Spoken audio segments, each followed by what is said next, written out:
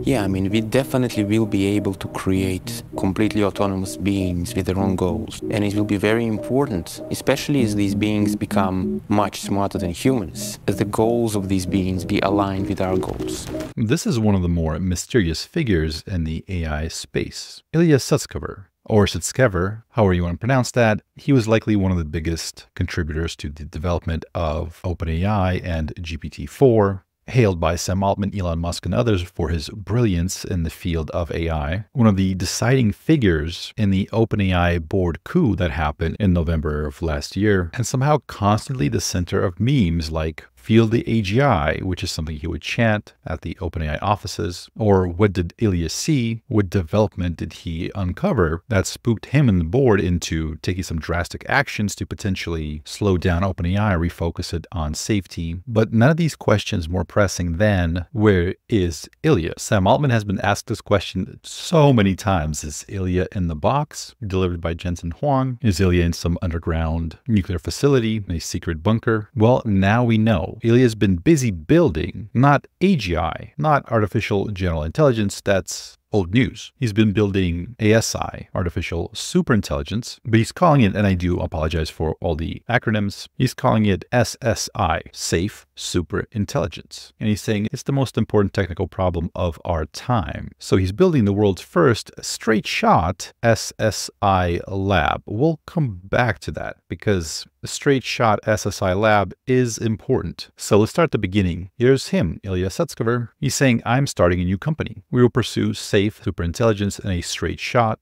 with one focus, one goal, and one product. We will do it through revolutionary breakthroughs produced by a small cracked team. Join us. And for using the word cracked, please have a like, good sir. So the company is at SSI, Safe Superintelligence. As I'm looking at this, I'm wondering, did Elon work his magic in the background somewhere? How do you get a handle like that nowadays? Keep in mind, Elon Musk has said on numerous occasions how much great respect he has for Ilya. He was the one that initially helped recruit Ilya to the OpenAI team. This is their website, ssi.inc, and they're saying superintelligence is within reach. Now, if you've been paying attention recently, a lot of people are suggesting that AI, deep learning, etc., it's hitting a wall. It's slowing down in progress. LLMs aren't the pathway to AGI, much less some sort of a superintelligence. There's a great video from about a year back where Ilya Sutskever at length discusses why in the upcoming years, a lot of people will think that there will be an AI winter. And then he explains why that will not happen, why progress will keep ramping up rapidly. And here he's saying superintelligence is within reach, and that building a safe superintelligence is the most important technical problem of our time, which certainly I would agree with. We have started the world's first straight shot SSI lab with one goal and one product, a safe superintelligence. It's called Safe Superintelligence Inc. They use the word safe a lot, and as you'll see, the history at OpenAI is probably responsible for some of that. SSI is our mission, our name, and our entire product roadmap because it is our sole focus. Our team, investors, and business model are all aligned to achieve SSI. We approach safety and capabilities in tandem together as technical problems to be solved through revolutionary engineering and scientific breakthroughs. We plan to advance capabilities as fast as possible while making sure our safety always remains ahead. This way we can scale in peace. Our singular focus means no distraction by management overhead or product cycles, and our business model means safety, security, and progress are all insulated from short-term commercial pressures. We are an American company with offices in Palo Alto and Tel Aviv, where we have deep roots and the ability to recruit top technical talent. And certainly Ilya, while born in Russia, in the course of his life developed a lot of roots in both Palo Alto, like the Bay Area, in San Francisco, California, as well as Tel Aviv and Israel. We are assembling a lean, crack team of the world's best engineers and researchers dedicated to focusing on SSI and nothing else. Cracked, I believe, started out as a gaming term, meaning someone's insanely good at something, and now often in tech used to describe somebody, for example, a developer or engineer that's incredibly good, focused, knowledgeable, just incredibly capable. If that's you, we offer an opportunity to do your life's work and help solve the most important technical challenge of our age. Now's the time. Join us. And the three co-founders, Ilya, Daniel Gross, Daniel Levy. So this is Daniel Gross. I personally don't know too much about this person, so it looks like he's an engineer and investor, co-founder of Q, a search engine acquired by Apple in 2013, ran AI and search projects at Apple, and invested in some pretty big startups like Instacart, Coinbase, GitHub, etc. Looks like he was a partner at Y Combinator and started its AI program. And Daniel Levy is the third co-founder, previously at OpenAI, PhD at Stanford, Google Brain, and Facebook. Really likes the various crime TV series, it looks like. The Wire, Sopranos, a lot of Sopranos, The Wire, and Billions, apparently. Bloomberg has an article by Ashley Vance. Ashley Vance is the guy behind that Elon Musk biography from 2015. Interestingly, Daniel Gross, one of the co-founders, is, according to Ashley Vance, is building, it's impressive that he's building Superintelligence with Ilya Sutskever, while also backing, apparently, John Carmack's AI efforts, which I've been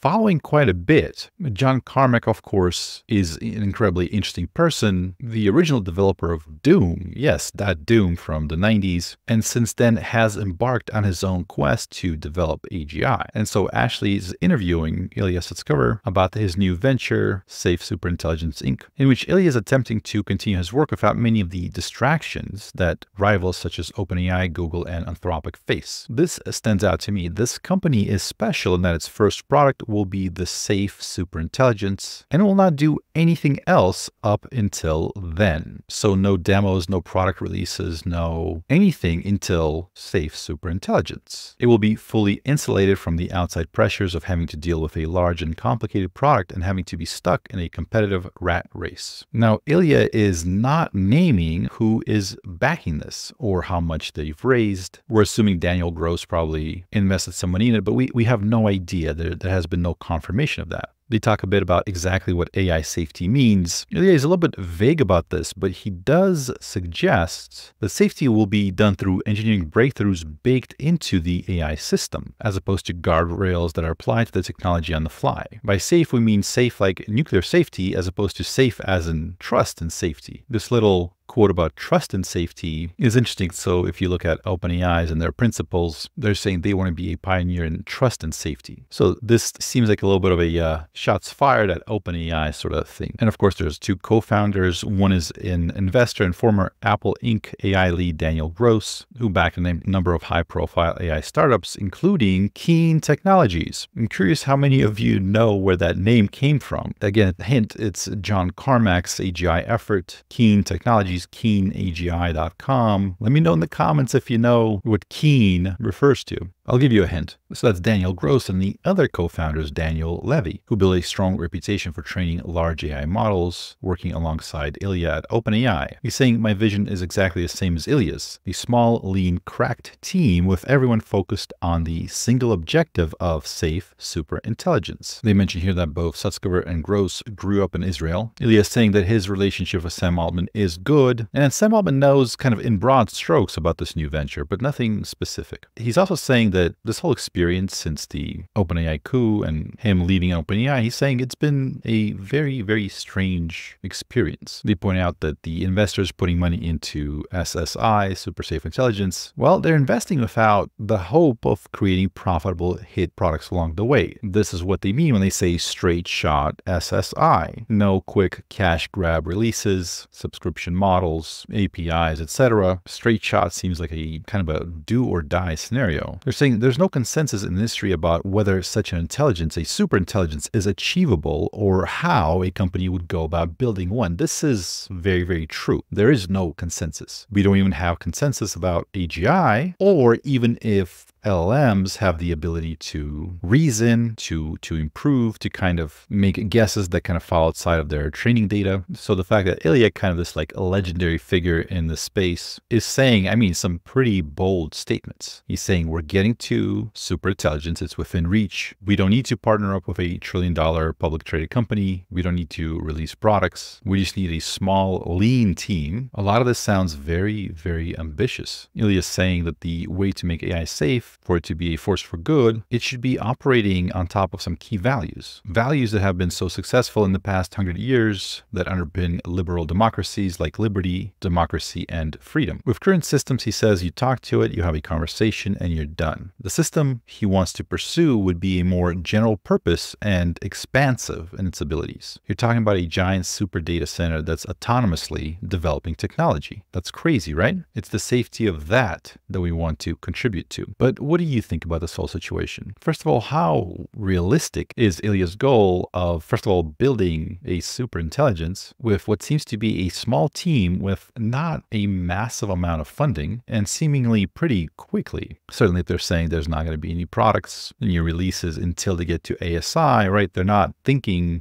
decades in the future. It sounds like it's something in the more near or medium term. Also, there was this XKCD comic from a while back, 2015, I think, which kind of hit the nail on the head with this idea, right? If there's some situation where there's other companies or other benchmarks or other ways of doing something, there's always some engineer that's going, no, that's wrong. I can do it better. I can build the one company or benchmark or tool that does everything right. Everybody gets excited, everybody agrees. And the next step is, well, now there's one more company or benchmark or tool that's supposed to unify everything, right? So in this case, there's OpenAI, then Anthropic split away from them because they wanted to build the safer AGI, right? Then Elon Musk and XAI also came out and said, no, we want to build the safer AGI. And now this announcement, so there's yet another company that's building the safe AGI, but now it's ASI, Superintelligence. So I'm sure some cynical people might say, well, this is just sort of the inflation of expectations. You have to say ever bigger and sort of crazier things to get attention in order to get funding. If OpenAI is saying they're developing AGI and you have a company that's saying you're developing AGI, that doesn't get a lot of attention. But if you're saying you're developing ASI, well, that's a whole different thing. On the other hand, Ilya doesn't seem like the type of person that plays games like that or says things loosely. He seems like a very serious, very focused, very honest person and very convinced that this technology is coming soon and it's incredibly important that we get it right. But let me know what you think in the comments. We'll wait and see, and hopefully there'll be more news coming out of this company. Hopefully there'll be more things that they publish. Ilya is a fascinating character, and I do want to know more about him and how he thinks and what he's working on. So exciting times ahead. With that said, my name is Wes Roth, and thank you for watching.